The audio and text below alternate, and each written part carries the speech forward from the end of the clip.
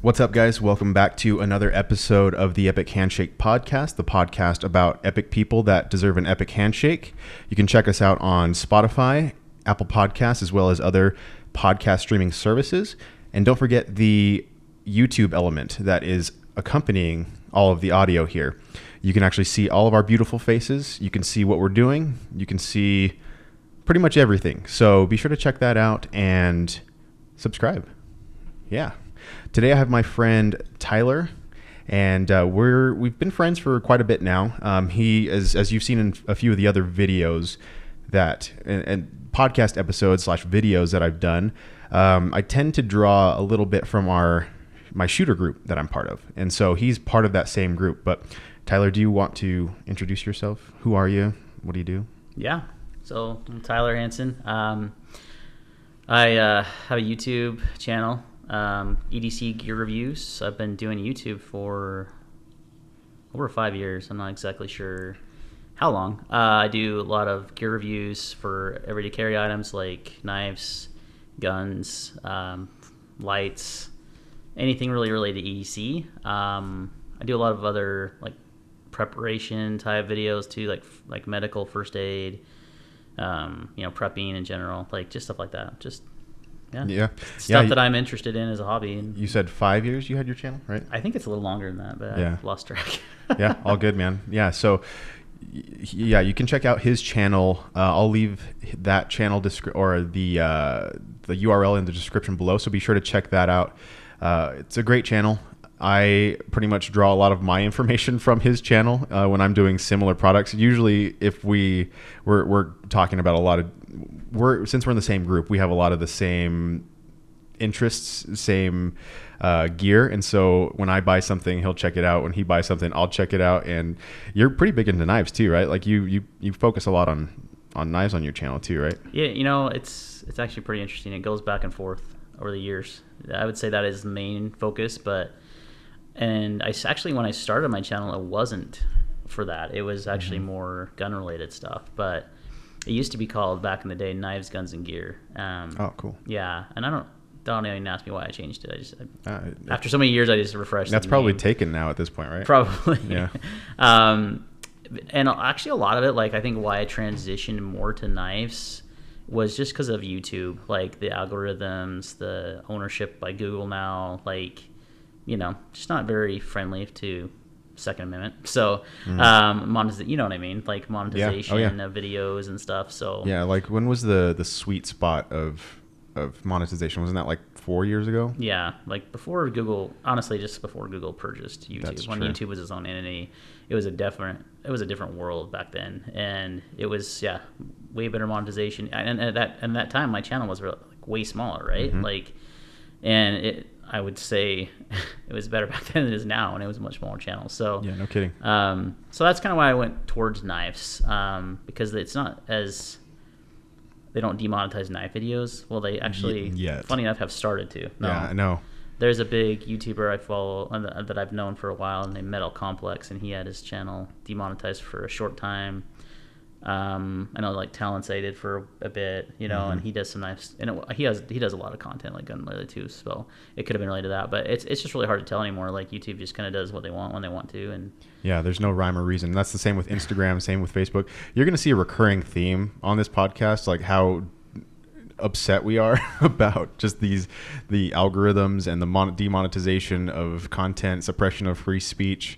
A lot of people would argue that it's not free speech, but I digress. I'm not going to get into that. But yeah, we're seeing a lot of that. I mean, I didn't realize that knife content was being suppressed or it's starting to look like what gun content used to look like. It is, yeah. It was never in the past, and now you're starting to see that. I mean, when I upload a video, it's rare that knife content gets demonetized.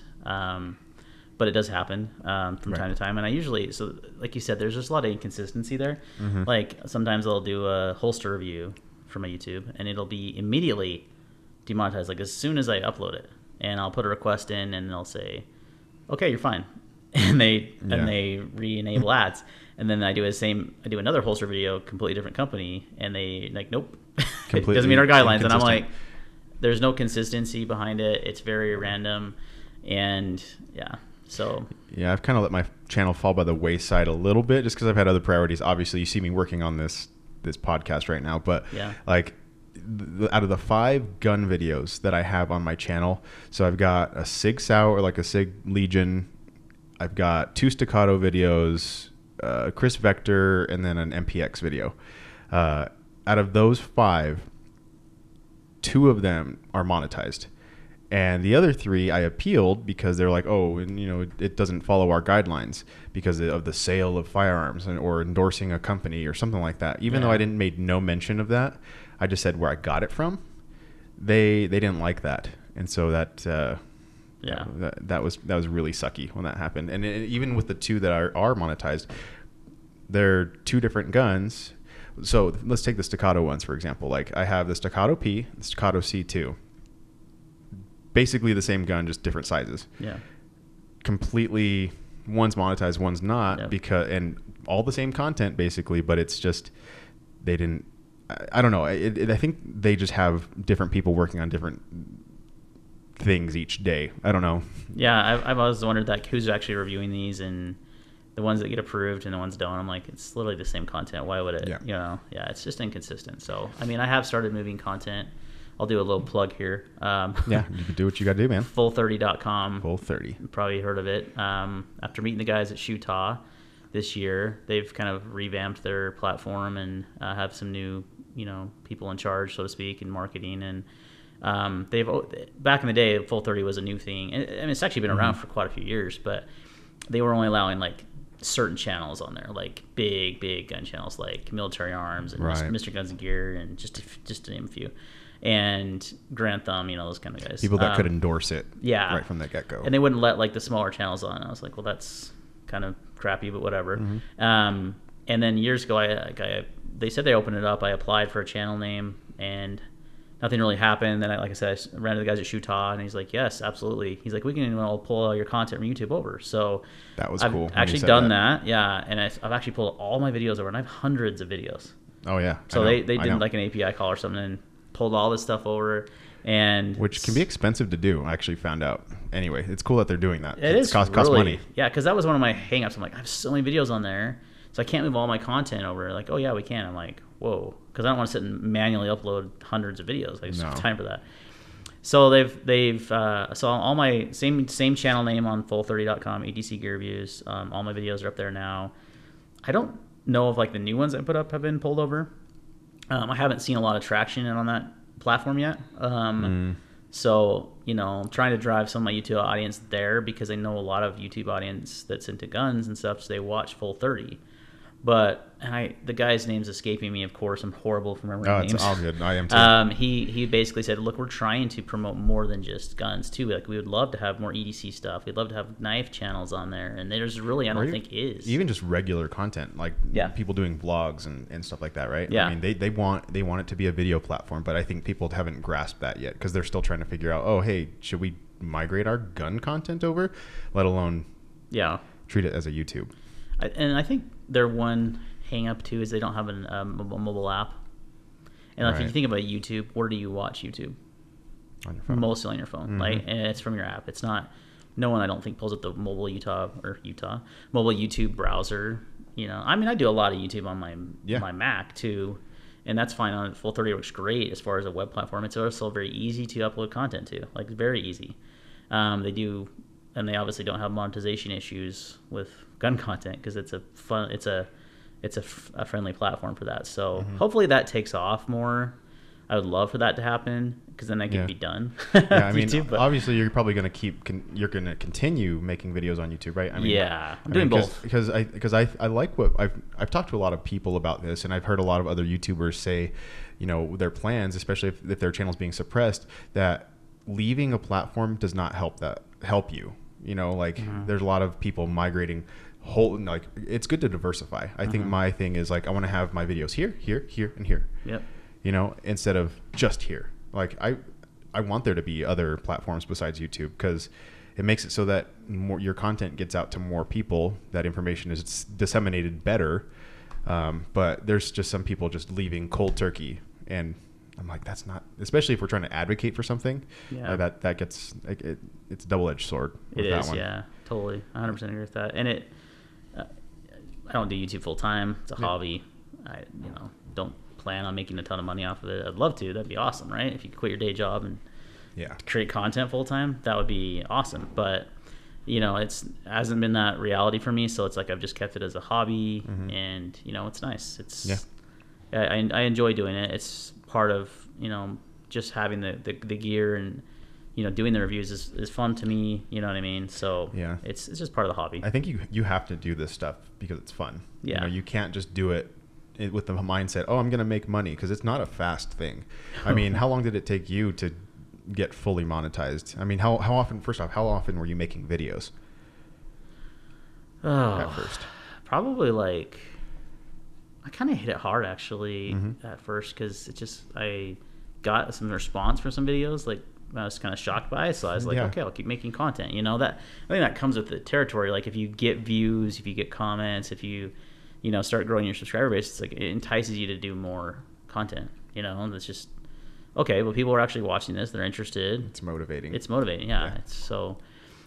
But I think I got monetized. Like I don't remember having to wait back then. I think it was like not a big deal. They monetize any channel. I think before 2018, I think that's when I remember like I just put up a few videos under my like regular email address, like my Gmail account, and my channel literally made like 10 cents in the first 6 months. I don't know, but it was monetized. I remember that. And then they transitioned over in 2018, I think. And then they're like, oh, sorry, you need 4,000 watch hours and 1,000 subscribers. I'm like, okay, me and my 10 subscribers are going to not try anymore. They've definitely made it more difficult. Even though they don't lack money to pay anybody. No, definitely not. But who am I to say? Who am I to tell a company to allot their money? Yeah, that is the argument that, it is their platform. They can regulate it how they want to, but that's a slippery slope. It is a slippery slope. As we know with all social media these days. You know what I mean? It's very, very much, they seem like they can just turn people off when they want to. Oh, yeah. And that doesn't seem right. But at the end of the day, it is their platform. So it's like, there just needs to be options. There needs to be alternative platforms, right? There needs to be an alternative to Instagram or Facebook or Twitter that's, more friendly to that. You've seen The Social Dilemma, right? Like the movie? that Netflix. I guess it's a movie, documentary. Yeah, I think I have. It sounds familiar. Yeah, it's basically like saying how social media has been unregulated. It gets to all these people, all of these different developers from Google, Facebook, YouTube, pretty much anybody that's kind of helped with this algorithm, so to speak, quote unquote algorithm. They basically speak out against it. They say, hey, this was meant to show you what you like and love and show you what you hate and dislike in a way that makes you hate it and dislike it more. It's interesting. It's super. The algorithm is designed to show you what you don't like in a way that's pleasing to you. Does that make sense? Where it's like you despise it. And so that's what's creating that division. And so social media is one of the most unregulated, I guess, entities in the world, in history. And so, unless it's against their narrative, then no kidding. Bump the mic. No, ask President Trump, right? No kidding. Fake news. Yeah, getting bumped off Twitter and all these other social media platforms. It's interesting.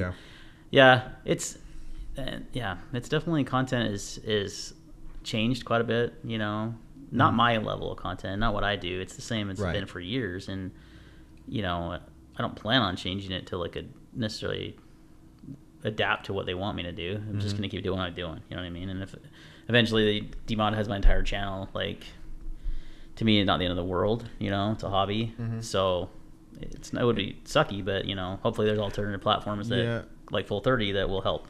Sure. Yeah. And I don't think they'll fully demonetize every gun channel, because there's some big heavy hitters out there that'll definitely speak out, and that'll definitely say something. Like you have, I don't know, there's people that have been threatened lawsuits. I don't know how, what's come of that. I'd like to be involved with knowing about this stuff potentially, but I don't know. It hasn't hit the fan yet, as far as like YouTube hasn't fully come out and just hit everybody down, luckily. But I mean, like you said with Talon Sai, I mean, if you've been following him, I mean, his channel's been demonetized like 4 times, and he's appealed all 4 times and got it back, but it's been months. And you know, I can only imagine, because he makes really good content. I mean, he's probably one of my favorite YouTube personality people.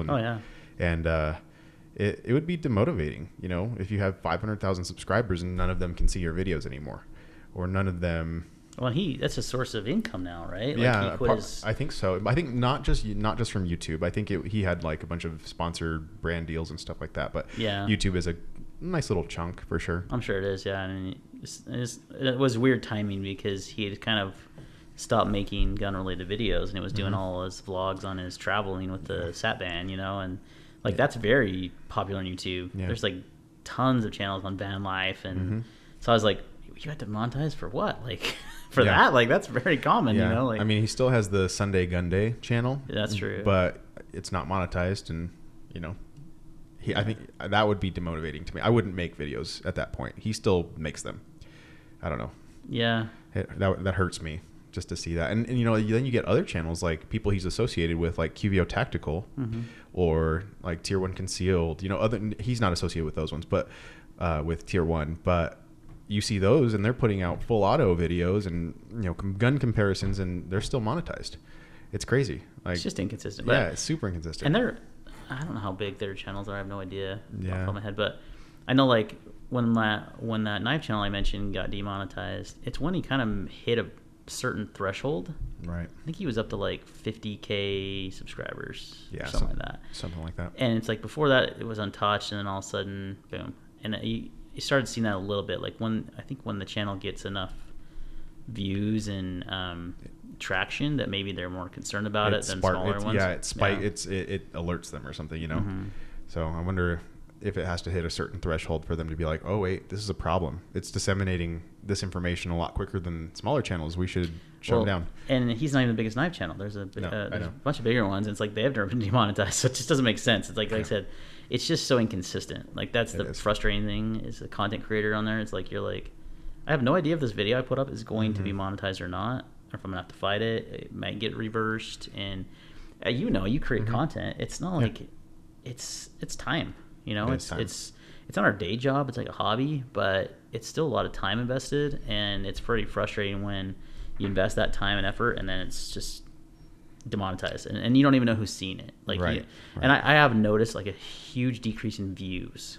Oh yeah. And like I said, my channel is not demonetized, but I think that's just algorithms. Like I just think they've really found a way to make it hard to find that content. I've had people get unsubscribed from me. They're like, I don't know why I didn't unsubscribe from you, but like I need to resubscribe apparently. Yeah, and actually, there's very few times where I actually like go to someone's channel, look for the subscribe button, and unsubscribe. Like I think that's the bulk of us. I mean, there's particular. I don't know. It's kind of hard, to find that. Go back to that button, like to find the time. Go to that button. Boom. You gotta really that person had to do something really to to make you mad to do that, right? Yeah. And so I don't do that often, and so I found myself unsubscribed to certain channels, and I'm like, I love this channel. Why would I? Yeah. I didn't do that, and so I totally get that. It's unfortunate, but so to kind of go back to your channel a little bit. So what is your process for creating videos? I mean, I like the information that you have on your channel. And so like, do you just find something you like and then talk about it? Or do you like get random stuff occasionally and just talk about it? I don't know. I mean, both? Typically like when it comes to certain things, it's just a matter of what I'm kind of into at the time. Right. Right. So I have this weird crossover. I should say weird crossover, but it's between knives and guns. There's like, it's almost two separate hobbies, right? Right. Even though every gun guy I know has a knife and carries a knife on a daily basis. I'm sure you've got something on you right now. Yeah, I've got that Microtech. Yeah, that Microtech you're showing you. Yeah. LTF. So there is crossover in the hobbies, but the like passion, like I don't want to say the passion level, that's kind of a weird way to say it. Yeah, that works. The interest level is a little different. Like gun guys are like, I can't believe that you spent this much money on a knife when my $30 Kershaw will cut something. You know what I mean? Yeah, they get really elitist. I would rather spend that 600. You know, I mean, that's what is this? A Microtech OTF is about 200 and something. Let's say 250. Yeah, sure. I'm spitballing there. I didn't spend that much though. but really, if you were to go buy one from a dealer, it's probably going to cost that, right? Right. And people are like, well, that's really expensive. I'll just save that and get a gun for a little bit more money. And right. So there's a crossover in my channel where I have like really dedicated knife guys that are strictly there for knife content. I have other guys that are there for gun content. I have other that are, and then there's the crossover people that are like me and you that are like interested in both. So it's like, why can't that coexist together? Right. And it was interesting when I did my recent video on my night vision. I sold a ton of knives. I sold like a big part of my collection. I had some really nice pieces. But I was really wanting to get some night vision. Right. And I'm like, how am I going to fund this? And I'm like, well, here's how I can fund it. How does anybody fund this? Yeah. Yeah. And so I sold a bunch of knives and I bought night vision goggles. And I made a video like, hey, this is what I sold my knives for. And people were like, that's so dumb. And it was just, it was so, the comment section still is very mixed. It's like, that's so cool. I've always wanted to get a night vision. Versus, what the heck are you going to do with that? You're going to go LARP with your friends in the woods. People that's being exactly told jerks what we're about gonna it. do. That's exactly what we're going to LARP. And it's awesome. All the time, just for you. For Dakota Myers. Yeah. but because we can, right? Like, hey, you know what? It's my disposable income, and if I want to spend on freaking night vision goggles, and they're freaking rad. You are free to do so. And it's so fun, and it makes me happy, then who freaking cares, like, what you spend your money on, right? Right. But it's interesting, is like, those guys almost took offense that I sold knives to buy that. Whereas other people were like, that is so cool. I've always wanted to get into that. Tell me more about your setup. Tell me more about this, and that. So there's just like this weird mixed bag of content, and I'm like, I go back and forth on my disposable income and where it goes. If it goes to knives, it goes to guns, right? Right. Lately, it's more, I played for that suppressor like, 8 months ago. That's true. But I just picked up a new can from, out of jail. I got the night vision stuff. I bought the Walther PDP. Good stuff. All my stuff really has been on guns, and it goes back and forth for me. It's like, and then I'll get heavy into knives again, and it's just a back and forth. So content for me is really not consistent. It's like whatever I'm into at the time. You know what I mean? Yeah. Oh, yeah. And like something I haven't done in a long time is carry the same knife for like a week straight. And I know that sounds stupid to a lot of people because I'm like, no. I have so many to pick from. I just like rotate them every day, right? Yeah, it's just like any collection, man. You want to, you get them because you want to use them, but you can't use them all at once. Yeah. So you just change it up every day. Well, lately I got this knife like over a week ago. It's the Kaiser Sheepdog. The new full size. The cleaver looking. Yeah, it's got the cleaver style blade. But anyway, I got it like a month or a week ago, and I haven't had a desire to carry anything else. And it's a good knife. It's not like it's not even an expensive knife. It's like $90. No. It does the job. Can I see it? Yeah, sure. Oh, that's cool. Oh, wow. Yeah. If you're not watching on YouTube, you're missing out. Is it just a flipper? It's a thumb hole opener. Oh, yeah. So kind of like the Spidey flick is the way I open it. I don't know if you're familiar with that or not. Oh, yeah. Yeah. Okay. I've never been like. It's funny to watch people do this. There needs to be like a tutorial how to middle finger. No, I'm just like, because a lot of knife guys that aren't like weighing the knives, they struggle with that. It's funny. Yeah, I'm actually not a knife person. Like I love knives. I'm just not a connoisseur. Yeah, exactly. And I think a lot of people get intimidated by knives because I think when you jump into that world and you like say something wrong, I've been like victim of this. People jump all over you like, that's not a liner lock, that's a this lock, or that steel is crappy, like what is that, like where'd you get that, did you get that at There's a lot of elitism. Yes. Yeah. And I'm like, but it's the same way in guns though. Yeah, it's true. It's the same with guns. It can be intimidating. Like people like, oh hey man, I just bought my High Point. Wait, you bought what? Hey, raise your hand if you go into High Point. I have a couple of them. Yeah, for like a week. Yeah, way back in the day when I first was into guns, for sure, because it was like $100. Yeah, like 100 a yeet cannon. I think Leaf mentioned that in his episode about the or hasn't aired yet, but you'll see in that he talks a little bit about that. It's kind of funny. Yeah, it's the same idea though. There is elitism in any hobby, and it's unfortunate. I remember I just wrote a post the other day on Facebook in one of the knife groups I'm part of on Facebook, and it was like, look, we're trying to be inviting to new people into the hobby. Don't be a dick, Yeah, don't no, be a jerk to people. Like, it's true. if they have questions, don't just jump down their throat like, are you an idiot? Like, well, maybe they just bought their first knife. Like, maybe, you know what I mean? Like, just be cool. Like, yeah, just be a nice person. It's the same with guns. Like, so you think about the Second Amendment, and it does apply to knives. Like, people don't think of it that way. No. But it does. Like, there's countries you can't carry a knife. Like this. Yeah, a lot of states you Microtech. can't carry an OTF. Yeah, like out the front. when I bought it, the lady was like, "Oh yeah, just keep in mind, just be aware where you take that." Yeah, I know. And she's like, "Yeah, I didn't know that they were illegal in a lot of states. Like, you can't take it to California, you can't take it to New York, New Jersey." I'm like, "Yeah, that's true." She's like, "It's incredible. It's crazy." But I don't go to many of those states. Well, I guess I go to California pretty often. But, yeah. You know what I mean? Because of those reasons, though. But there is a lot of crossover for our rights and such and knife. There's a whole knife rights thing that there's certain legislation. Like Rick Hinder is a big knife maker. It's been around a long time. A lot of people have heard of him. He was an EMT. Started designing knives. His knives are amazing. They're a little on the expensive side for most people, but they're all made in the USA. And he's an awesome guy. I met him in person. I actually bought his knife out of his pocket, which was pretty awesome.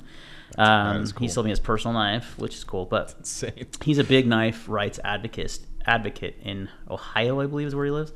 And a lot of states just have silly laws like that. Like, why can't I carry this out the front? What? Like, and there's certain blade restrictions. You can't carry a knife over 3 inches or under. Like, a lot of countries, like in the UK, they can't even carry a locking knife. It has to be a slip joint. Really? Yeah.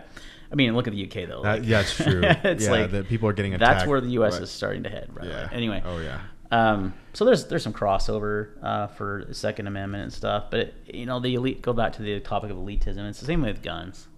Like, look at this whole conversation we've had about it. We won't get into the names and such, but on Instagram about a certain guy that's just advocating one brand of gun over everything else, and everything else is superior, and that's just silly. Glock like perfection. Yeah, and hey, I own 2 Glocks. I love Glocks. I carry a Glock 48 MOS on a daily basis. I have a 19X that I love, but I also enjoy a lot of other brands and I see the quality in all those other brands, and I think you have to shoot those guns to like pass judgment and like, hey, that's and more than once too. Yeah, in multiple. I don't know. They're all configured differently. That's the thing about firearms that I really like, is that they can be configured to how you shoot. They can look however you want. Who cares? Like, I don't know. People, like you said, get elitist about the dumbest things, and then it causes more harm than it does good. Yeah, especially new. So back to what I was trying to make the point here really was like, we're trying to advocate for Second Amendment, for more people to carry, for more people to get into guns. That's one of the things our group is passionate about, right? Like, especially Leaf and, at the Utah, we volunteer for the Utah Firearms Association, trying to, it's a grassroots organization, just basically trying to help support, gun laws. And like, if our legislators are trying to pass something that's, against the Second Amendment, we get involved, right? And so we're kind of passionate about that, and we're passionate about bringing new shooters into the sport. I mean, look at our Brazilian friends. Well, where were we? We were talking about the Brazilians. Brazilians. So to give you guys some background on that. So one of the guys in our group, he is married to a Brazilian.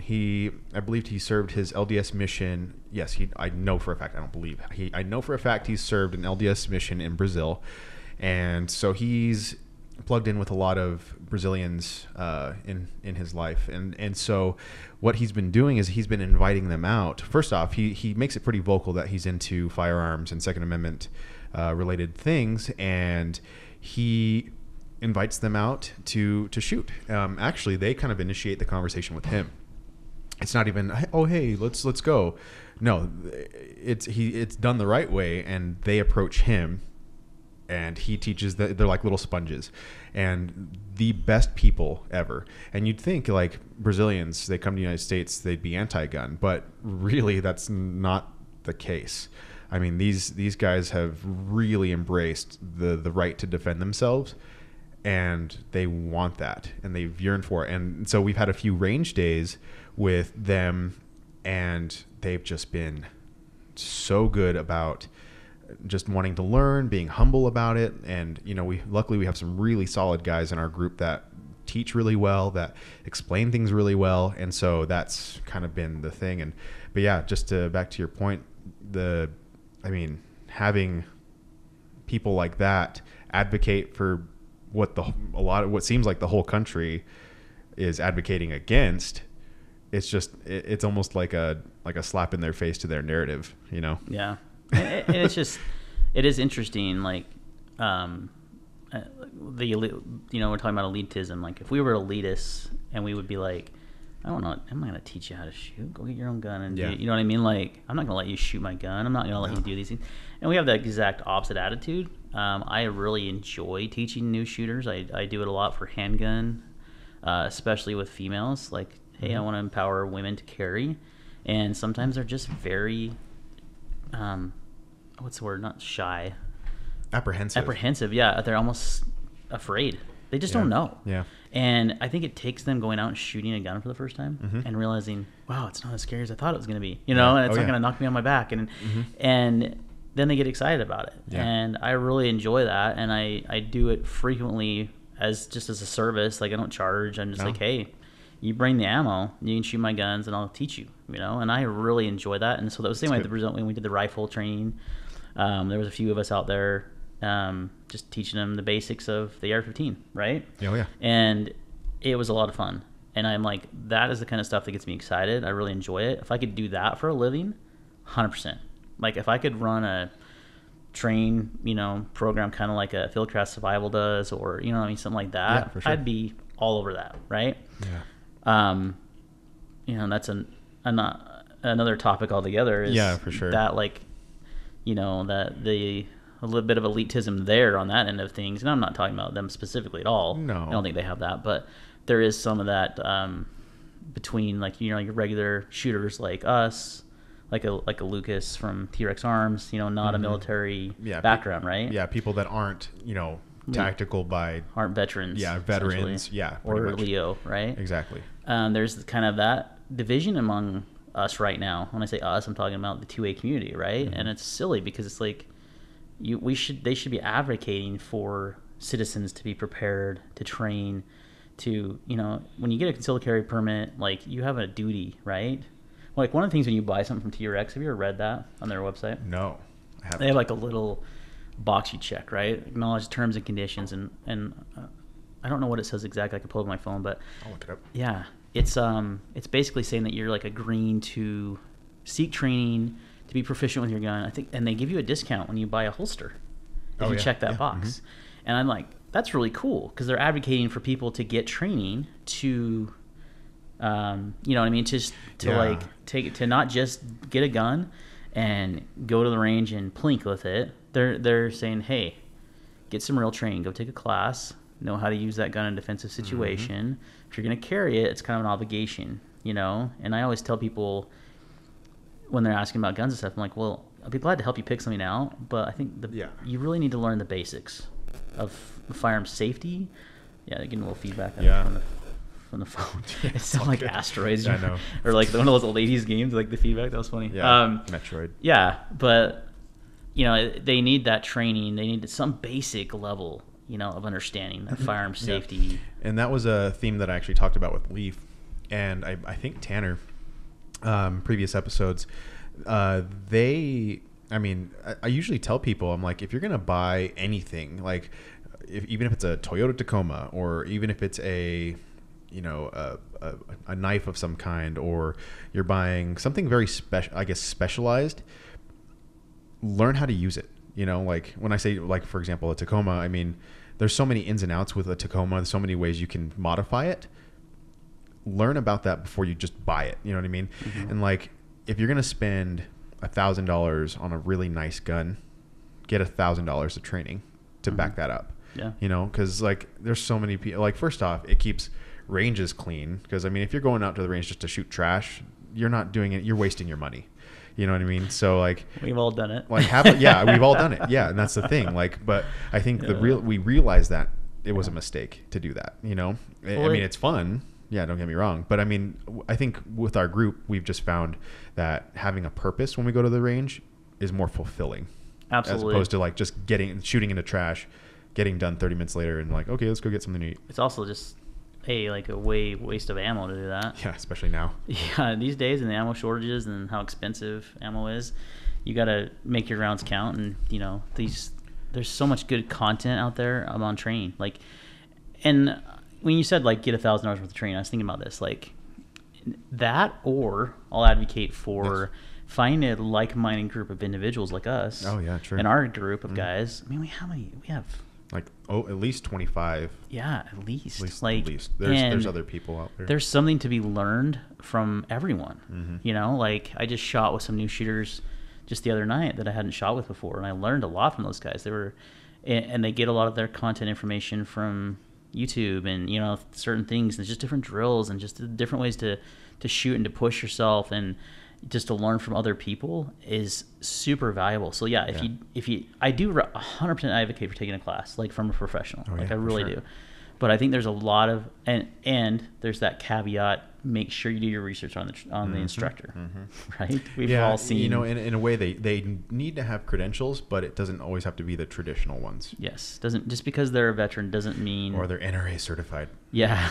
Doesn't mean that they're, you know, necessarily a good choice. Do some research on that person, find out who's taking classes, you know, look at reviews. There's reviews out there like Yelp, and, you know, I'm not necessarily Yelp for firearms, but for sure. But there is, you know, there's reviews out there, and get some information, and then take a class. But also, you know, which honestly I would argue could be more valuable, is find a like-minded group of individuals like us that have experience, that are trained. You know, we've all received some sort of training in the past, and we advocate for learning new things and pushing our boundaries and doing things in it. And since I've started shooting with our group, I have become a way better shooter than I ever was before, right? Same. Because I used to be the guy that would buy shooting every gun I wanted to.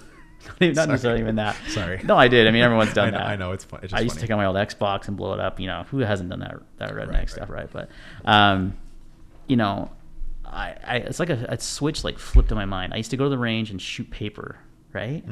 And just go through 100 rounds and just dial in. And I do a little bit of practice with my pistol, you know, but, like, nothing like I do now. Nothing like with movement, getting off the X, you know, certain drills we do. Like, we did a drill the other night where we started laying on our back. Yeah. And we had to engage a target right in front of us from that position, dropping the holster, prone, I guess. Yeah, just laying on your back and just, you know, shooting up onto a target, then getting up, grabbing a rifle, sprinting 50 yards, getting behind cover, then engaging a few targets. And it sounds like LARPing, and it is. For sure. I hate that word, actually. I really do. Me too. When I think of LARPing, I think about nerds in the park doing Harry Potter. Oh, yeah. Dude, you're the third person that's talked about that on this podcast. Like, everybody mentions, like, people, you see the people playing Quidditch in the parks, and they have, like, broomsticks. Or I've seen it when I was in college. I saw people with, like, PVC pipe as their brooms. Yeah. Just squeezing it in between their legs. I'm like, okay. I know a guy that literally does this he goes to, like, medieval festivals. Yeah. And he'll straight up call it LARPing, because it is. And which looks really fun, by the way. They fight, like, with swords and stuff. And yeah. You know, they're not sharp. No, they're like foam swords sometimes. It's like they're almost reenacting something. And that's cool. Have your hobby and be passionate about it. There's nothing wrong with that, you know. This is obviously a lot more serious than that, though. For sure. Yeah. You know, this is training for things that are, you know, hopefully we never have to do or use, but we are putting ourselves in a situation that we've got that training, you know. And it was really interesting as we were going through these drills, and one of the things we all talked about was the equipment we were using, and how, speaking of gear reviews, right? Yeah, kind of coming full circle. A lot of people go out and just go buy a Surefire light because they heard Surefire is the best, and they just went and bought this light, right? And Isaac Hawaiian Shootaw was like, dude, my Surefire doesn't throw at all like your guys' lights. I had my mod light on my rifle, and I can't remember what the other guy was using, but he was just super disappointed. Trying to engage a rifle target at 60 yards, he was having a hard time picking up the target. And he's like, I paid this much money for this piece of gear, you know? So it's like, look for those reviews on those kind of things. But obviously put your gear into practice, right? Yeah, find what works and what doesn't work. Yeah, if you're going to trust your life to a firearm for self-defense, you need to know that thing can perform under stressful situations, under different circumstances that you may never put it in. I'm not talking about going to the shooting range, putting up a target, shooting 50 rounds. Hey, I got all my shots in the A zone. Well, great, but you were staying still and nothing was happening to you. Like, you know, like adding that level of, like, movement, of getting your heart rate up with that sprint, you know. Oh yeah. Like shooting behind cover, just different things like that. That's what our group is about, right? We're always trying to push ourselves to do physically, mentally. Yeah, new things and just shoot differently. But what was really interesting is going back to some basics was muscle memory that we developed. Yeah. With doing basics. Like there was a few times where we had a malfunction and we just immediately cleared it and just moved on. Or thought I had more rounds in my magazine than I did. Immediately just did a quick slide lock reload and didn't even think about it. And I was like, muscle memory. And I was like, oh my gosh, I didn't even it wasn't planned. It wasn't part of the drill. No, that's great. It just happened. But those are the kind of situations I'm like, I didn't think about it. I just fixed the problem and moved on. And you get to that point in shooting. That's where you want to get, right? Mm-hmm. But you can't get there without performing those basic tasks first. Exactly. You know what I mean? You can't like the guys with the Brazilians when we were teaching them. We were doing very basic drills. Things that we would kind of find boring. Yeah, they were like stationary things, and this is fun. Yeah. And we're like, hey, let's do a slide lock reload. Let's do a 1R1 reload with you guys. And it was all new to them, and just watching them try to manipulate the magazine release and the slide lock, the bolt catch was like the hardest thing. For them to like activate that and put the bolt in the battery and shoot again. Like that was like such a mundane, easy thing for us. It's like just normal because of our muscle memory, right? So you got to do those basic things to get to that level, and then you take those basic things and they become muscle memory. And when you get in that situation, you don't have to think about it anymore. Yeah, and then two people from that were there that day that I've talked to, they said that it was a super humbling thing for them because I think they. A couple people were saying that they were like talking each other down or whatever, like, oh, I'm a better shooter than you, I'm a better this and that. And when it came down to the wire, the people that were talking the most were not the best ones at all. I mean, I don't know if that was the case. I wasn't there, but yeah, it was the case. And it was funny because Logan was like, let's put them in a competition. So we got out one of those Legion targets that has the different drills. Yeah. I love those Legion targets. Oh, yeah. And this is not a plug for Legion targets, but if you guys... It totally is. It is a plug for Legion targets because that's our friend. Yeah. But the targets they sell are awesome because they make really good use of your range time. They're low round count drills, but they really push your limits. And they're all by professional shooters like Joe Farrell and a bunch of guys. And anyway, so we put them in a competition and we timed them. And that, adding a shot timer to shooting was a huge deal for me. I'd never done that before. Putting yourself under that stress of a time, and you're like, crap, I got to be fast. Like, I want to be fast. I don't want to be slow. And, but at the same time, it's just pushing your envelope. Oh, yeah. And so they got behind that shot timer, and they were like, that pressure. And it was really interesting to see some of the guys, like, totally just, like, not sure what to do and kind of, and it's probably those guys talking a lot of smack. Yeah, and they really had to, like, perform under that simple beep. Not a big deal. But it could stress you out if you're not ready for it. Exactly. And it just that whole I got to beat this guy's time of 7 seconds to do this drill. I want to do it in 5 seconds, and it's like that competitive nature to it. And that makes it fun, and it does push the envelope, So things like that, like you got to start basics like we were with them. And then we put them in a little bit of a competition and it really like weeded out a lot of guys, like Lucas. I'm not trying to I don't have some man crush on T-Rex arms or anything, so you guys know. But I really like his training. But he has a saying like, if you suck, you suck. It doesn't matter what equipment you're using, what you're doing. You got to get better as a shooter. All these guys were using borrowed rifles. They never used them before.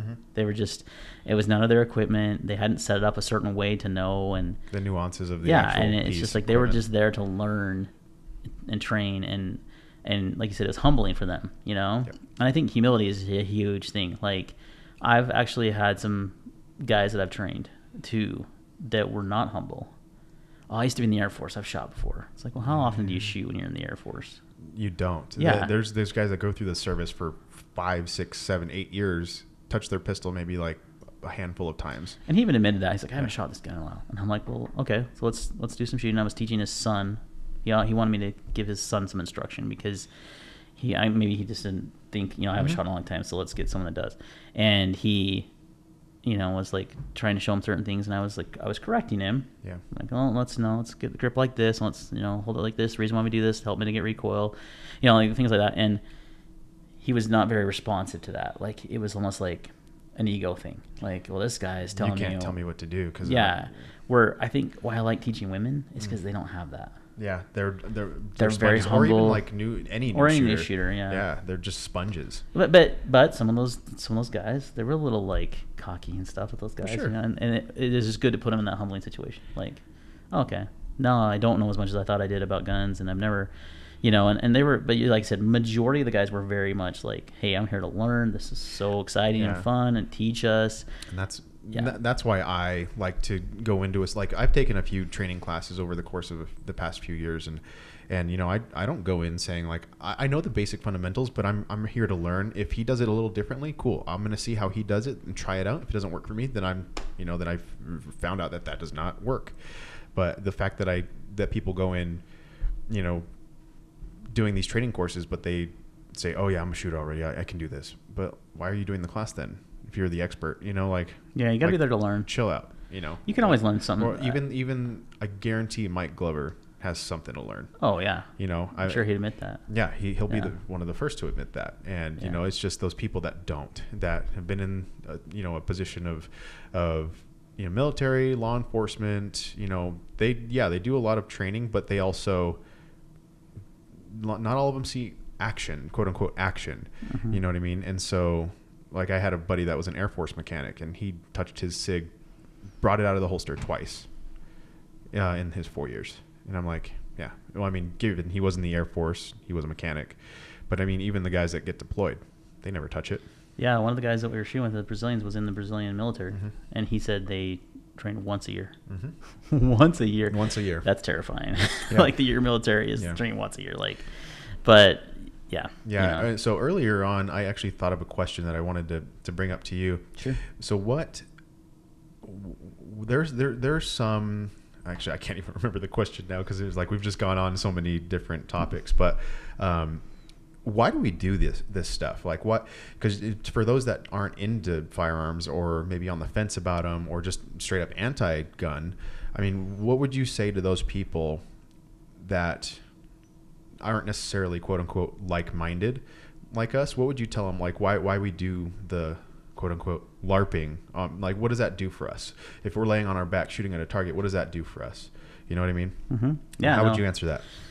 It's a fair question. I think it goes back to the responsibility of carrying a firearm for self-defense. Like, I think when you get a concealed carry handgun, mm-hmm. there's something that happens to make that kind of switch in your mind. Mm-hmm. Like, when we were on the Instagram Live the other day with Leaf, we brought on a guy that was like, one of the other guys knew, and I think he's in California, he's very liberal, and he admitted it, and he was asking us a lot of questions, like, why do you guys feel like you need to carry a gun every day? You know what I mean? Yeah, he's asking the hard questions. And I was like, man, like, that's, is it, and there's this like false mentality, like, you're just wanting to be tough, like you're scared. He even like kind of positioned it, and he wasn't trying to be disrespectful. No, he's asking questions like, are you scared? People wonder. And Leaf had a story that he told, and I'm not going to share it. Maybe you shared it on your podcast. I don't think he did. You can share it. I mean, I don't remember all the details, so I'd hate to do that. But for sure. It was basically, he had an experience that sparked it in him, that being able to defend himself. He was in a bad situation, outnumbered by a lot of guys, and he's getting kind of physical altercations frequently, and it's just, those can end very bad, right? For me, it was, and one of the other guys, I can't remember what he said, but for me, it was road rage.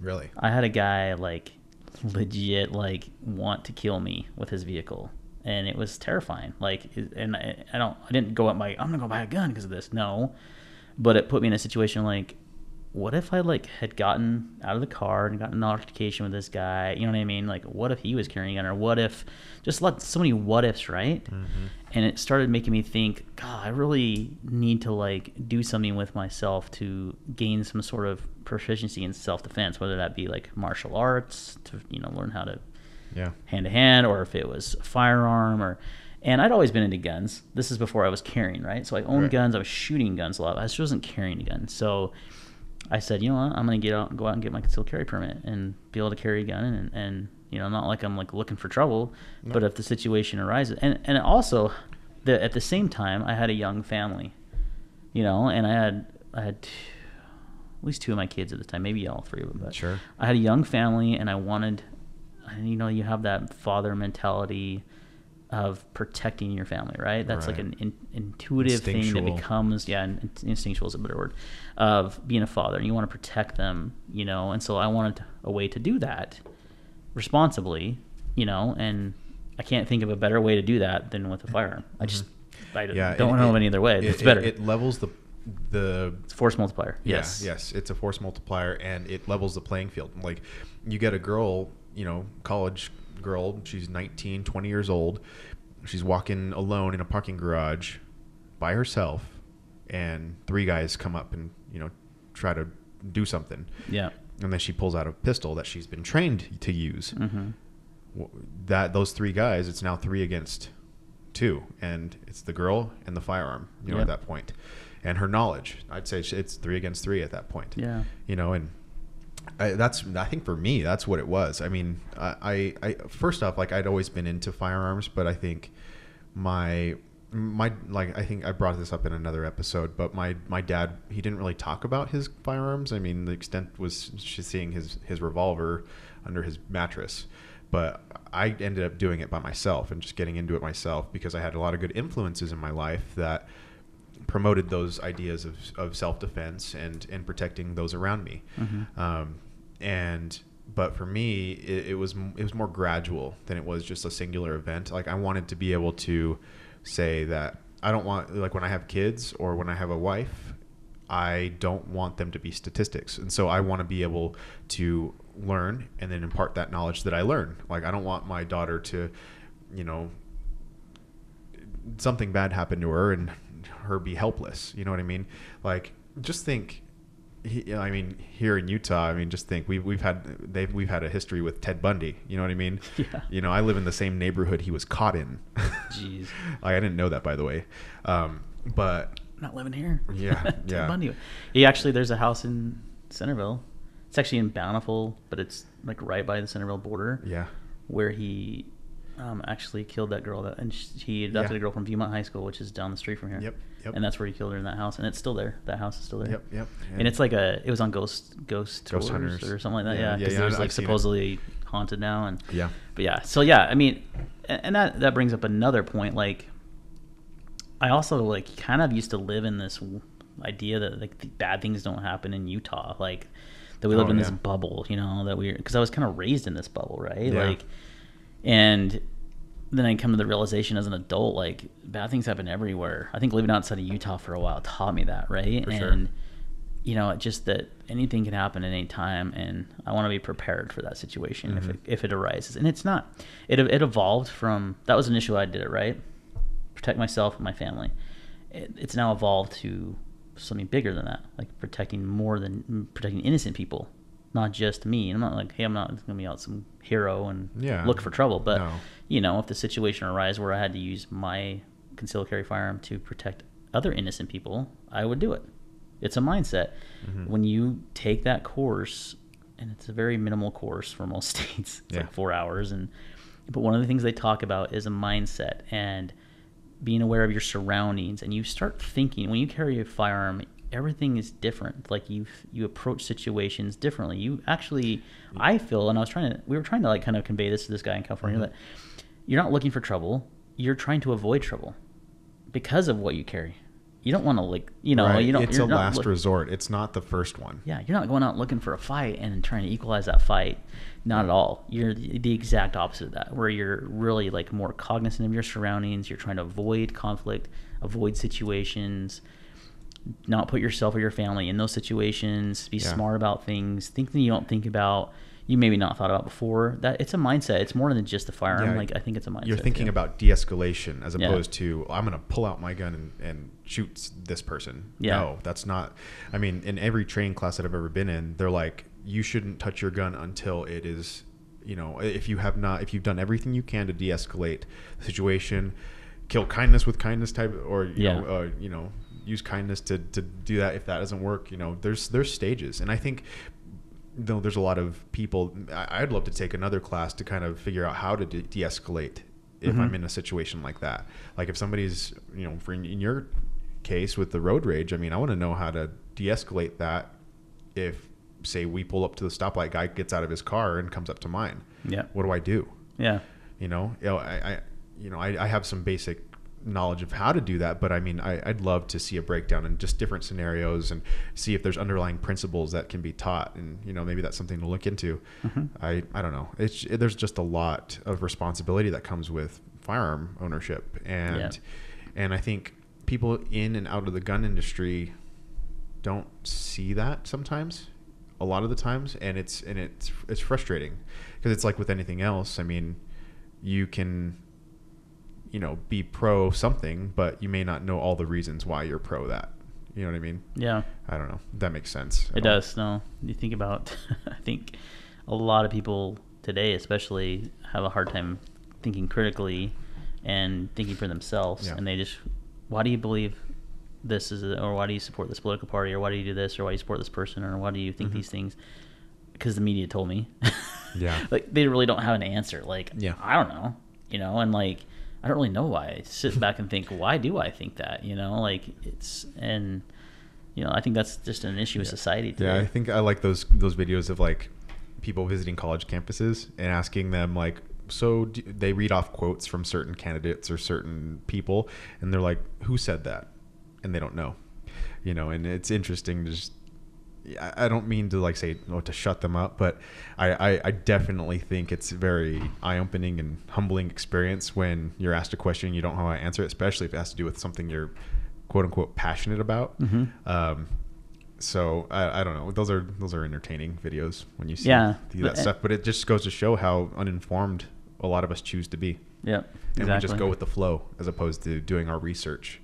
And it also shows like that perception on the other side of things, like circling back to that like guy we had on the pod or the live. He kind of had this idea in our minds that we carried because we were trying to be a tough guy, and then we were like, trying to have something to prove, or and he's like, why do you feel like why do you have the need, like why do you feel the need? And just to explain it to him, it just, all it does is it re-justifies, I don't know if that's the right terminology, but it just confirms to me why I do it. Right. Yeah, I'm like, no, this is why. And there's people that think that's never going to happen to them. Yeah, and I pray that it doesn't. And I do not wish harm upon anybody, that disagree with me, but I do, I don't know if you've seen the video of the guy that, I think it's floating around social media right now, of this guy that shows up to this lady's door. It's in Las Vegas. I was just going to talk about that. Yeah, good topic.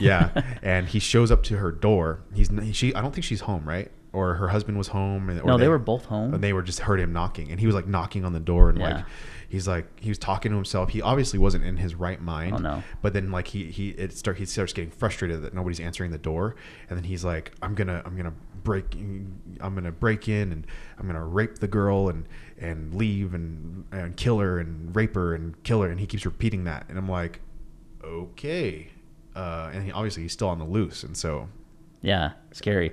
So scary. More details that I've learned. I thought it was just a girl at home, and she was just obviously not opening the door, because he legit, I didn't really realize till today, he said, I'm looking for the woman girl lives here, I'm going to rape and kill her. And I'm like, oh yeah, well, let me open the door, sure. Like, what? Like, but apparently she was hiding somewhere, and the husband or boyfriend or whoever he was also kind of hiding and was on the phone with the police. And like, then the whole thing was recorded on the Ring kind of thing, and he was like talking to this door, no one's responding. Like, he was obviously not mentally there. Like, there was something wrong with this guy. And that is a whole topic and point right there, is that same with this guy with the road rage. For me, something was off. Like, why would you get so mad? I don't even know. I like still to this day don't know what I did to make him so mad. I didn't cut him off. I didn't like try to race him or anything. I know. I don't even know what it was. Like, I have to this day no idea why this guy was so furiously mad at me that he literally swerved his vehicle at mine. Like, he was crazy. And that's the problem, is like, there's mentally ill, like, I don't call them crazy people, we'll just call them mentally ill people, like this guy with a knife, that are so dangerous, right? And you can't necessarily back to your topic of de-escalation. Can you reason with that guy? He's at your door saying, let me in, I'm gonna murder and rape someone. And you're like, bro, like, you can't, he's not in his right mind. You're not gonna reason with that guy. So, and he's super dangerous. That's why you have that force multiplier. That's why you have that like equalizer, right? And he was armed. He had a weapon. Yeah. I'm telling you right now, if the guy comes to my door and he's armed with a weapon and comes to my door and says those things, I don't know like how that's going to end. I'm going to make sure he falls into my house. That's for sure. Yeah. I mean, obviously, like you're not going to open the door, but yeah, for sure. Like if he tried to force entry, you know, but I'm definitely calling the cops. But, you know, at that time too, you wonder like if he had a firearm and he said, look, I've got a gun, leave my house. That guy's going to be like, whoa, I'm out of here. I don't want trouble. That guy probably not because he was not mentally there. Yeah, but and they still haven't found the guy too. That's scary. You know, and the fact that, he's probably watching other people and, you know, heaven forbid he doesn't. And there's do that. anything. Like the police were on the line with him, right? Mm-hmm. But did they ever show up?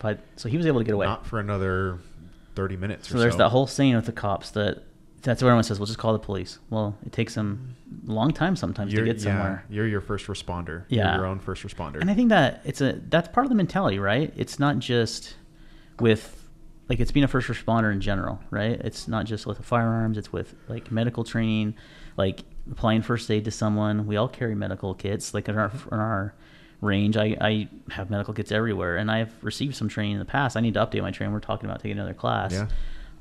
But just knowing basic first aid and being that first responder, it's the same mentality as you're just wanting to help someone in a bad situation. And a gun can save lives. We've seen it how many times. Nobody talks about that though. No, they only talk about the negative of a mass shooting that happens, but they don't talk about, well, how many times did a concealed carry person save someone's life? I used to do a series back on my channel way back in the day where I would cover. It was called Guns Not in the News, and unfortunately, it just never took off. I wish it would have. Yeah. It's actually a good idea for a podcast type thing. Like, look, you need to get that information out there and people need to know because the media doesn't report it.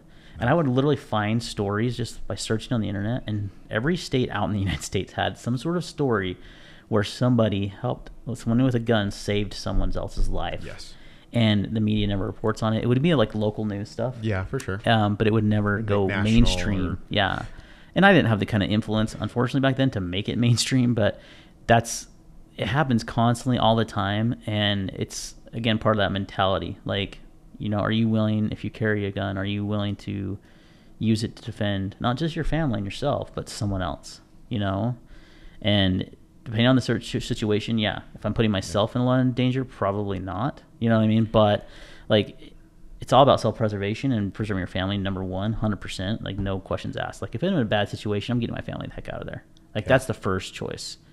And you're getting out and you're getting to safety. That should be your first mindset mentality. But there may be a situation where you have no choice but to react, right? Yeah, fight or flight. But sometimes, you're forced to fight. Sometimes you're forced to fight, so I want to be ready if I am.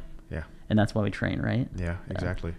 Yeah, and, you know, with the whole fight and flight mentality, I remember when I was in high school, there was a school fight. I was actually in line to get food or something like that, and then it just broke out. And I'm not trying to say this to talk myself up, but the first instinct I had was to find the fight and go and break it up. I don't know, maybe that was just because I'm like, I know these kids, guarantee I know them. I want to go and try to break it up. And it was actually two girls that were fighting. And it got vicious. That's like where there was like freaking strands of hair on the ground. Like you could see one of the girls was bleeding on her head because she had ripped all the hair out. Oh. It was bad. And so like we were I was like helping another guy, a guy in our high school that played football. He's pretty big. He broke it up, and then I was holding one. He was holding the other girl, and we're like, it's not worth it. Whatever you're fighting about, it's not worth it. And they just were at each other's throat until the officers arrived. Or the school resource officers arrived and broke it up for real. But I just hope that I have the courage to be able to, because I mean, when you're in that situation, you won't know until you're there. Nope. And if self-preservation, if I need to get out of there with my daughter and my wife, I'm going to, but if I'm forced to fight, I really hope that I have the courage to do so. And heaven forbid that never happens. I don't hope for that ever. There's some guys that I know that hope for that stuff. Like, you don't hope for that stuff. You should not hope for that stuff, because it'll get to, I don't know. Like I said, you don't know how people are going to react. Are they going to mistake you for being the gunman? Are they going to mistake you for being the perpetrator? Yep. It's you got to think critically in those moments, and we don't know how we're going to react until we get there. Nope. If we get there. Yeah. And hopefully we never do. No. And that's more, statistics say that's likely the case, that we'll never, you know what I mean? Yeah, but for sure. you never know, and why not be prepared? I think it's a preparation mindset. Like I have that mindset in everything in my life, right? Whether it be financially, whether it be, with food prep for disasters, water prep, just prepping in general, like first aid, firearms. Do I have enough, flashlights in my house in case my power goes out for more than a day? Yeah. Like people in Texas were like, when they had those the ice and freeze warnings and stuff like that, people were dying because they didn't have enough food and water. They didn't have the resources. They didn't have heavy blankets. Yeah, they thought they could just go to the grocery store and buy a gallon of water. I mean, look at the toilet paper thing that happened. Oh yeah. With COVID. How stupid was that? And people were buying up in like just giant amounts, and like no one had toilet paper, and it was the dumbest thing in the world. Oh, dude, yeah. When they were starting to announce lockdowns here in Utah, I had a 3-4 month old daughter, and I'm like, I couldn't even go to Costco and get diapers. Yeah. Like, how ridiculous is that? Like, it was just going to be my regular shopping trip, and then they announced, oh, hey, we're going to be closing down next week. And people went nuts. And I'm like, that was a big eye-opener for me. Like, what do I have? Like, how do I adapt if I need to? Like, do you buy more diapers just to have backups now? I bet you do. Yeah, I do, actually. Yeah, but I'm not even going to, trying to be a prepper or anything like that. It's just like, I just want to be able to take care of my daughter in case something happens to her, or in case something affects her, which it will. I just want to be prepared enough, and based, and then kind of just build from there. But there's some people out there building bunkers and things like that, and more power to them. But for me, I want to build a bunker. I know I'd probably like cool, with like a TV generators. I don't know. Yeah, man cave. Things you probably don't need. Yeah. But no, there's actually a podcast I've listened to for a long time called the Casual Prepper podcast. They're actually cool guys from Utah. Yeah, I've heard of it. Really cool dudes. Met them in person at PrepperCon back in the day. Oh yeah. And really cool guys. So I definitely advocate for their podcast because it's like what you're talking about. Like, you want to be prepared, but not to like the bunker building level of 20,000 rounds of ammunition, which wouldn't be bad, but I mean, but I'm like, I don't have it anywhere near that much. Yeah, but I'm saying take care of what focus on your nutrition. Focus like when you buy freeze-dried food, make sure it's something fun but nutritious. Like, you're gonna get sick of beans and rice after a week. Add some fruity, freeze-dried fruity pebbles or something. I don't know. Especially if you have kids, you know what I mean? That's a whole nother topic, but anyway. I like that mindset though. It's like casual prepping. I always totally just thought that was, and they're funny guys, and they just talk about basic stuff like that. And they, it's the funniest thing is they've talked about toilet paper preps for years, and then when this whole thing happened, they were like, "We told you so." A lot of people didn't have toilet paper, couldn't buy it. Yeah, we told you so. It was funny, but yeah, it's whatever, man. I just hope that we're never caught in that situation. Even with that earthquake that we had not too long ago, or actually it was a year ago now. Yeah, more than a year ago. That was a big eye opener for a lot of people. People predominantly in Utah or in Salt Lake, Utah County, are predominantly LDS, Mormon, for those that are listening that aren't familiar with Utah demographics. But they advocate a lot for preparedness, emergency preparedness, all that stuff. It caught even those people off guard, and there's people across the country that are less prepared. I think members of the LDS faith are probably the most prepared people I know, but you could always do more. Yeah, and they were realizing that it's a principle, right? They teach self-reliance, and we've had fire dangers recently, right? Because of how hot it's been. It's been a crazy hot summer, very dry. There's drought. They're telling us not to water much. I live. You can see that mountain right there, at that window. That started on fire many times in the winter. Oh yeah, for sure. And we don't live that far from it. So if that moved down, what do? We have a whole neighborhood group because part of the neighborhood, a lot of the neighborhood is LDS. So we have a neighborhood not watch but preparedness group that my neighbor right across the street, just directly out there, he's kind of in charge of. And he was just sending out a text to everyone. He's like, hey, we need to be prepared in case we need to evacuate. Make sure you have a 72-hour kit that you can grab and go get your family out of there. You need to leave things behind. And any valuables you want to take with you, they better be easily accessible to grab. And it's like just having that mindset and preparation. Like Utah, we don't have hurricanes, we don't have tornadoes because the mountains. We've had a few tornadoes, but very, very rare. Never big ones either. Our biggest natural disaster threat is drought, earthquakes, and fires. Yeah. And this year's been bad. Luckily, we haven't had one by me, but there's definitely fires somewhere burning Utah because there's smoke in the air right now. There's smoke everywhere. I mean, we're affected by people a few hundred miles away in Washington, Oregon, California, Nevada. So it kind of makes me ask a question, and I'll pose this to the audience. Obviously, no one can answer, but maybe in the comments section on YouTube or whatever. Like, do you feel like people that have that same mindset of preparedness, it has a direct correlation, I think, with firearm owners? I think it's part of it. It's like part of that mindset.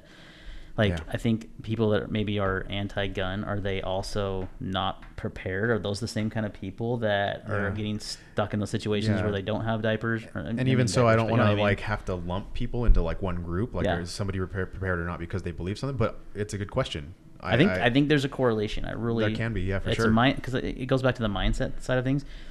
Maybe it's the next level though, but maybe they are prepared for natural disaster. Maybe they have 72-hour kits. Maybe they have food storage and water storage, but maybe they don't have security. One thing that if you watch Warrior Poet Society, do you watch Warrior Poet Society? Yes, John Lovell? I love that channel. Awesome guy, former Green Beret, right? Super awesome dude, just real faithful. Like, just really look up to him a lot. Down to earth guy. His one thing he talks about more than anything, and Mike Glover talks about this actually, is because Mike Glover's part of he's the owner of Fieldcraft Survival, and Fieldcraft Survival is about more than just guns. It's about survival in general. And he says security is his number one focus. Why is that? Because that's what he's good at. Yes. That's what he's trained to do. Security is number one. And John Lovell talks about that, like not bugging out, bugging in, having security, coming over my compound or my house, whatever he calls it, and I got that handled. Maybe you can do something else to contribute to that. Yeah. You know what I mean? But he's into prepping and stuff. He has a lot of videos about that kind of stuff. And like how to backpack and how to start a fire, things like that, for sure. Basic survival skills. But one level of those skills is security, and that's where firearms come in, and being trained on those things. So you should not only be trained on firearms, but medical training, knowing how to use basic first aid.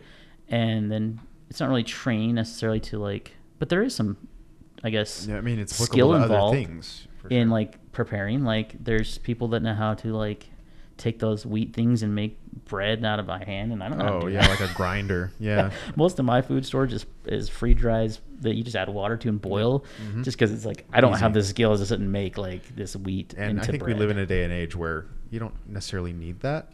And I don't think we'll ever be, hopefully, in a situation where we'll need to grind our own wheat. You know what I mean? But if it's there, there's people out, there's resources to learn how to do that. It's all on the internet. And I think security is a big value, right? Like, I think of other people that might have more medical expertise than basic first aid, like actual physicians, doctors, people that are have trades like plumbers and, general contractors, and just people that have some sort of trained nursing, EMTs. They're very valuable to society because they have that specific skill set of training that in a disaster situation is going to be super, super valuable, right? But I think security is also part of that equation. It's very valuable. So if that's what I can bring to my neighborhood preparedness, then so be it. Great. You know what I mean? And I'm all about it. I think about my training. I do a lot of digital mapping and things like that. I'm pretty good with a paper map if I need to be, but that's a skill I hope to bring. You mean like Google Maps? Yes. Yes. MapQuest, is that? When you say paper maps, you mean I still use MapQuest. MapQuest, and I've upgraded to Apple Maps. Not really. Oh, that's a downgrade. Oof, yeah, it is. Yeah, but stuff like that. I've tried to kind of utilize more. Because I've been trained in that, I can literally orient myself where I am on a map by using my watch, the sun, whatever, and I don't know. I was at a pawn shop a few days ago, and I saw an old surveying equipment, like a wooden tripod with a metal, I forgot what they're called. That's what I haven't been trained on. But it was just interesting. People still do that. Like, no, not it's all total stations now and digital stuff, but that's another thing. But I don't mean to get off in the weeds, man, but I appreciate you, just your input. I always like talking with you. I'll definitely have you on again. But for those listening, for those watching on YouTube, be sure to check out Tyler, his channel, EDC Gear Reviews. You can find him on Instagram, YouTube. Where else? I mean, do you those are your two active? Full30. That's right. Now, Full30.com. Yeah, check that out. I do have a Facebook page. Don't do a lot on there. I would say my two would be YouTube and Instagram for sure. Yeah. But now Full30, I'm planning to do more there. So go check that out. We appreciate you guys listening today. But before I go, Tyler, I got to give you a handshake. All right, let's do it. Awesome. All right. Cool. All right. Well, see ya. Bye.